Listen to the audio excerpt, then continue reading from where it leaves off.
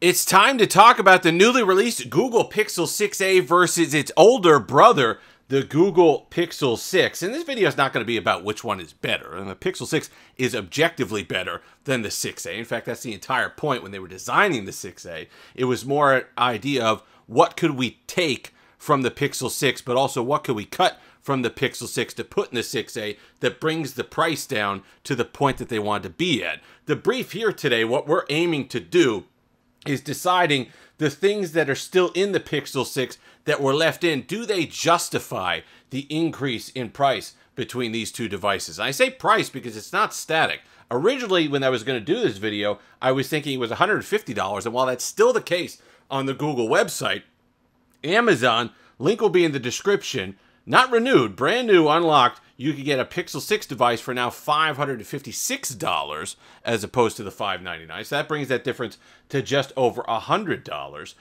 There are some things here, we'll talk about them, but here's the conclusion that you're going to draw and what I want people to know about these two devices. There's no wrong decision here.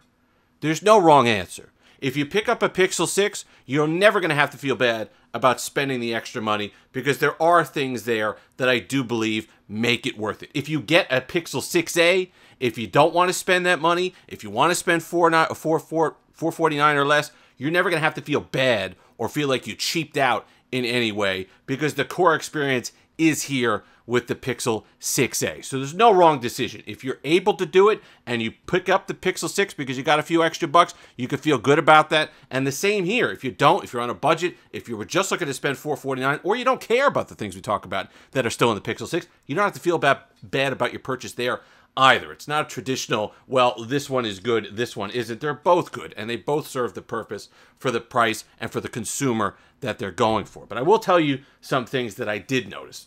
First thing is the display, and I'm not going to talk about 60 hertz, all right? I'm going to stop that right there. And if you're about to comment about 60 hertz, just save us both the time and don't. I understand it's a luxury, it's a feature, it's something that if you really need, hey, get the Pixel 6. And on some apps, it absolutely makes a difference. But I will tell you this, if you turn off animations on these devices, you are not going to notice a difference just going through the system UI, just scrolling through, using menus, using whatever else. You're not going to notice that difference between the two, the 60 hertz and the 90 hertz when it comes to these two devices. Now, like I said, apps and games, you're absolutely going to notice it. Some scrolling, you're going to notice it. But for the most part, that is not the reason I would or wouldn't buy one of these devices. But there are some differences with the display. Just on the size alone, you can see the two devices. In fact, I'm going to turn the screens off so you can see that a little bit better in the light. But, you know, it doesn't seem like a large difference, but it is. This is heftier because of the build, which we'll talk about in a moment. Some people love the pocketability of the 6.1-inch display on the 6a, and that's fine. But there are some quality differences between these two panels that, like I said, have nothing to do with refresh rate. I did notice that the panel, or at least my OLED panel, on the Pixel 6 was slightly sharper, slightly better. Now, it's the same resolution. They're both 1080p displays.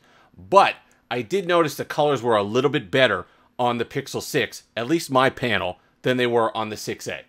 I don't want to say these were washed out because that's not the right word. That makes the 6a panel seem a heck of a lot worse than it actually is. This is crisp. This is nice. The colors are good on it. I'm just saying that the colors and the saturation to me and the overall image quality was a little bit better on the 6 than the 6a. So take that with a grain of salt, take that for what it is. But I just, in my experience, noticed that I like the display better on the Pixel 6. Wireless charge, look, I like wireless charge. It's nice to have it, but it's a convenience. It's something that I don't even use that much anymore. I usually just plug my devices in because it's typically faster.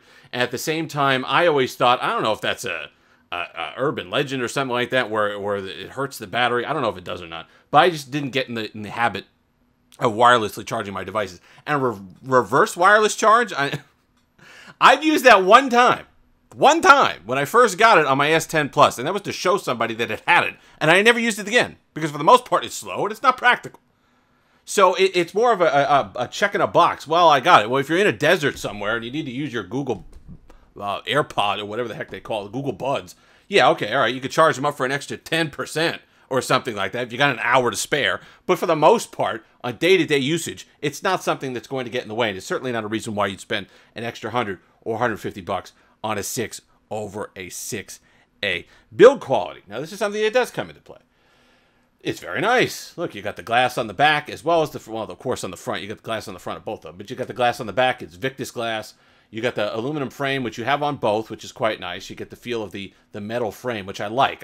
When a lot of times with budget phones, they cut on the frame, and it makes it feel cheap. And I understand that we put cases on these devices anyway, but the frame makes the device feel cheap. Both of these feel nice and premium because of that. But you do get the glass, but there's extra weight that comes along with that. Despite the bigger display, in addition to the bigger display, rather, there also is the better build material, the heavier build material of the glass that makes this display, makes the phone itself a little bit heavier. Overall, nice feel, though. You're going to love the glass, but is that something that you want to do? Because a lot of times, people put cases on them anyway, so whether you're feeling glass or plastic, it's not going to make the difference.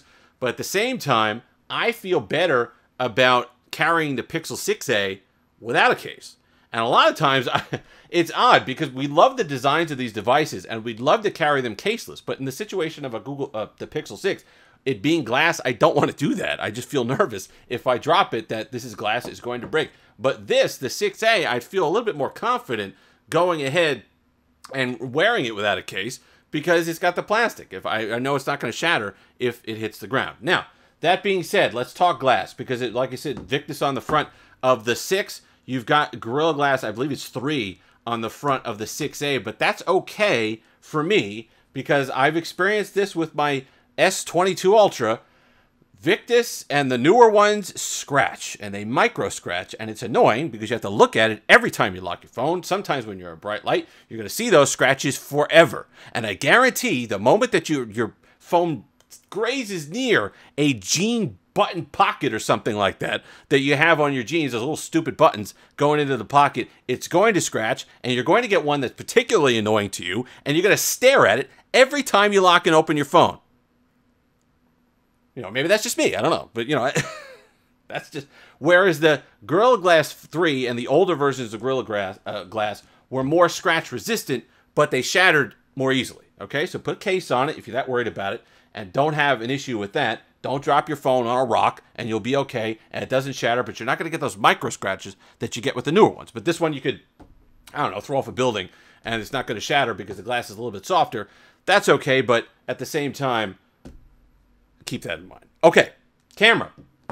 Didn't notice that big of a difference between the two, to be perfectly honest. I understand this has the two 12-megapixel sensors, the old ones that they used to use. This one has the newer 50-megapixel sensor. It's still a lot on the back end. This does afford you more versatility and more data, basically, more light that's coming in and more pixels that you have to work with in terms of an image. So if you are somebody that does heavier photograph stuff, if you are somebody that does stuff for work, stuff on Instagram, whatever it happens to be, then you're going to want the extra data that a 50-megapixel sensor provides, and you're not going to want to rely as heavily on the computational photography for everybody else. Just I'm pulling out a picture because I got something at Starbucks. I'm at the mini golf course, so I'm going to head at where a family photo, family event.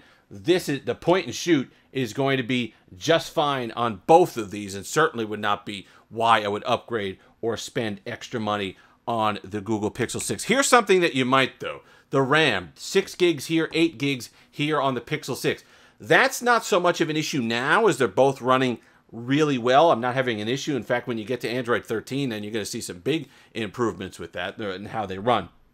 I wouldn't worry so much about that now, but if you're keeping one of these devices 2, 3 years from now, when you're on Android 15 and it's hogging memory, or something's going on, or there's a bunch of new apps, you know, Instagram now takes a gig of RAM when it opens up, or whatever it happens to be, you're prepared over here with that extra 2 gigs of RAM. And what I've noticed over the past few years is one of the biggest things that, even more so than process, I mean, I shouldn't say that. It's a tandem. It's a marriage for sure.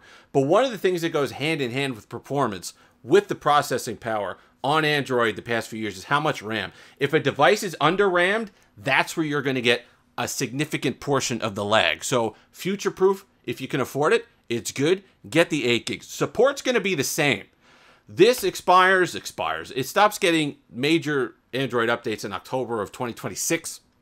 This goes to July of 2027. So that's more security patches. Now, Android, whatever that's going to be, 17, 18, This will get more support deeper into the year than this will, but they're both going to be abandoned and left on the same version of Android, no matter which one that you choose in the future. Fingerprint sensor, I'll go over real quick. That's a software thing. It's a lot better on the Pixel 6, but that's because this is running the 13 beta. It was running the same as it was on the Android 12 when I had them both on 12. So I think on 13, they're going to fix a lot of the fingerprint sensor issues. I think the fingerprint sensor stuff, the unreliability is software-based, and that's something that they've cleaned up significantly in Android 13. Overall, like I said, there's no wrong answer here. It comes down to if you can afford it, if it's in your budget, if those things that I mentioned matter to you, then go ahead and pick up a 6, and you will absolutely not feel like you're wasting any money. At the same time, conversely, if you're somebody who doesn't want to spend that extra money, if those features and things that we talked about don't really appeal to you and don't matter to you, you don't have to feel like you're cheaping out or feel bad about your purchase at $449. In fact, feel pretty good about it. This is an excellent, excellent, excellent device for the money. And in a sea of garbage, a lot of times when we talk about these Android devices at certain price points, especially sub $500, this is quite nice and one you could just pick up and use, and it's going to perform well because they're both powered by the same Tensor chip. They're both going to get a lot of the same features, if not all of the same features, when we get to future Android versions. So feel good about either one. If you've made it this far, like, comment, subscribe, all that fun stuff. Until next time, have that Steve-licious day.